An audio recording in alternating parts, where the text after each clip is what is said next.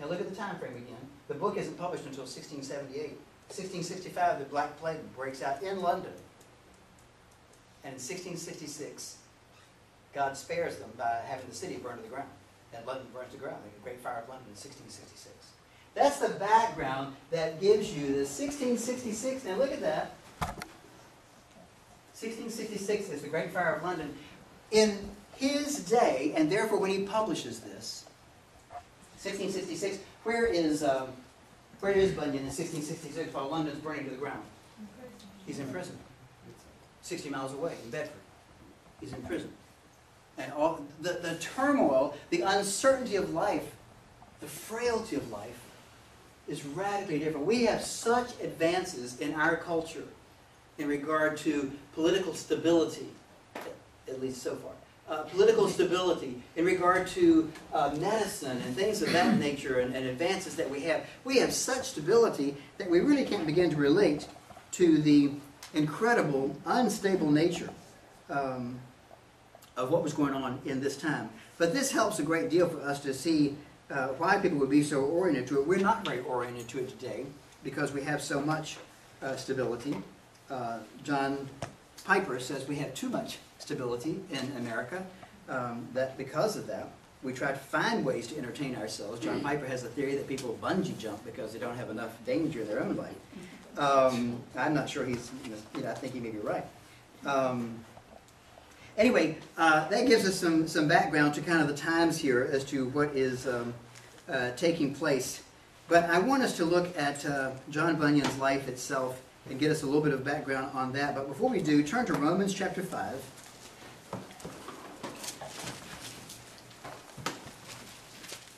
Romans chapter 5.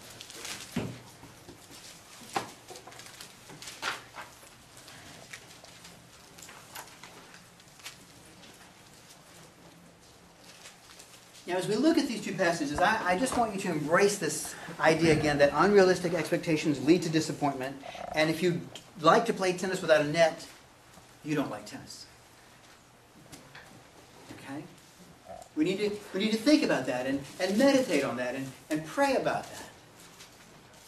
If you like a Christianity that isn't challenging, if you like a Christianity that's not adventuresome, if you like a Christianity that doesn't cost you everything, you don't like Christianity. You like something else.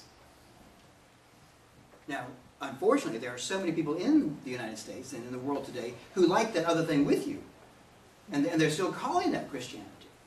But the fact that they're calling it Christianity doesn't make it Christianity. You remember that Jeroboam, who is Jeroboam? It's Solomon's son. Rehoboam is Solomon's son. Who is Jeroboam? Solomon's servant. Yes, yes. After Solomon dies, Jeroboam, the kingdom splits, you remember? Yeah. Jeroboam becomes the king of Israel, which is the northern kingdom.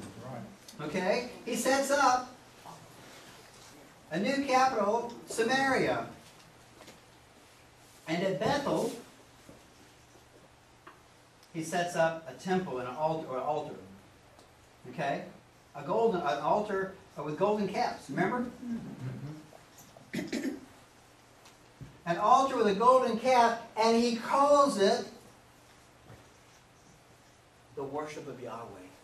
He radically changes everything about true religion and denudes it entirely. It's no longer true religion, but he keeps the name Yahweh. Everything about it is false, hypocritical, non-salvific, idolatrous. But he keeps the name. And we are in a culture that is very much like that. Very much like that. That still keeps the name. And I'm not talking about Episcopalians and Methodists when I say that. I'm talking about the bulk of evangelicalism. Romans chapter 5. Romans chapter 5. Therefore, having been justified by faith, we have peace with God through our Lord Jesus Christ, through whom also we have access by faith into this grace in which we stand, and rejoice in hope of the glory of God. All through the book, Christian is rejoicing in hope. He is confident in the God of the universe. He has no confidence in himself, but he has confidence in the God of the universe, and his eye is on the prize. His eye is on the prize. Hebrews chapter 12. Therefore, with such a great cloud of witnesses we have, let us run with endurance the race set before us, and let us not get involved with the sin that so easily entangles us. Romans chapter 12. I'm sorry, Hebrews 12. But back here, his eye is on the prize. Verse 3. We're in Romans chapter 5, verse 3. And not only that, but we also glory in tribulation, knowing that tribulation produces perseverance, and perseverance, character, and character, hope. Now, hope does not disappoint, because the love of God has been poured out into our hearts by the Holy Spirit who was given to us. What is hope a characteristic of? It is a characteristic of God himself. It's the Imago Dei. And Christians want the Imago Dei restored. And how do you get the Imago Dei restored? What's the modus operandi? How do you get it restored? Of hope. It just holds you right there. Look in the text. Tribulation. Tribulation. Tribulation is the tennis net. If you like playing tennis, but you don't like that net, you don't like tennis. If you think you like God, but you don't like suffering and affliction and challenges and things that are going to come into your life and just stir it up, then you don't like God, because God does that. God does those things. He comes into your life and he just grabs things that you're holding on to, and he just pulls them away sometimes. If you've never read John Piper, the Suffering of Misery of Job and the Mercy of God. I hope we have it at a good local bookstore. The mercy, what is that? What did I say? The Suffering of Job and the, no, it's the Misery of Job and the Mercy of God.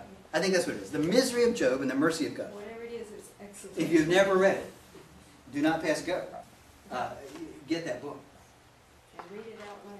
Oh yes. Job is explaining to his daughter what happened in his life. His second daughter, Jemima. Remember, his first 10 children are killed. But in the end of the book, he gets 10 more children. And one of them, Jemima, is asking him about his life. And he tells her that his first 10 children all died on the same day. And she says to him, "But isn't God good and kind?" And Job says to her, "Your mind is right, Jemima, but it's small. He's good and kind, but that's not all." Tennis has a net in it. And if you don't like the net, you don't like tennis. God has a sovereignty, a majesty, a mystery about him, and everything we know about him is that what he does is good and right and perfect and timely. And there are things there. There are dark clouds that he holds. There's a shining, smile behind that of providence, but there's dark clouds out there, and he brings them into our life, and he takes his hand and he reaches into the aquarium of our life and just stirs up the gravel and lets us see what's in there. Things that we thought were subtle or got pushed to the back of the aquarium, and we've lived with them so long we're just used to them. And God's like, no. God does that. John Bunyan understood that. And people who responded to this book and saw that this book was powerfully significant as a survival guide in the Christian life recognized that that's biblical. That's an understanding of who God is. And so they began to recognize that